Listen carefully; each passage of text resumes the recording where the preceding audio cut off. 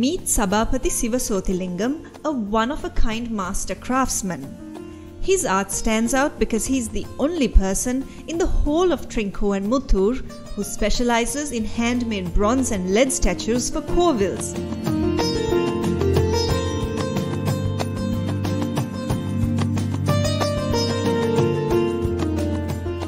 With a young apprentice helping out, Sivasothilingam shapes each piece by hand.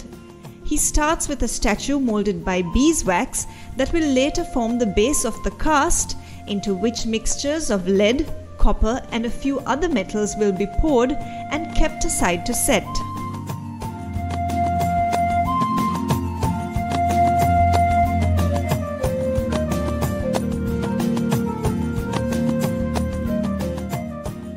இந்த தொழில் அப்பாட வந்து நான் பழகுனது. பள்ளிக்கூடம் ஸ்கூல் போகிற நாள்லேருந்து பழகி 19 வயதுலேருந்து தனிமையாக செய்ய பழகுனேன்.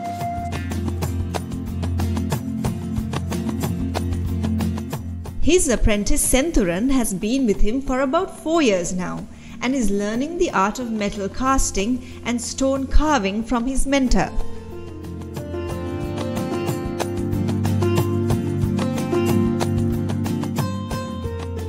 His popularity spread through word of mouth both locally and internationally. Kovils around the island, from Konnesvaram in Trinco to the Mayurapati in Velavatta, are home to deities he shaped.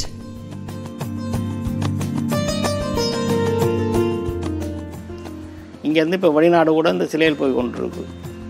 Canada, Australia, London, Singapore, Malaysia, Belgium, Sweden எல்லாத்துக்கும் போகும் இங்கேருந்து.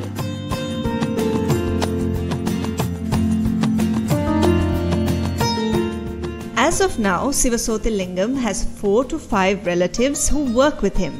His children, 2 daughters and 2 sons, are in different fields of work.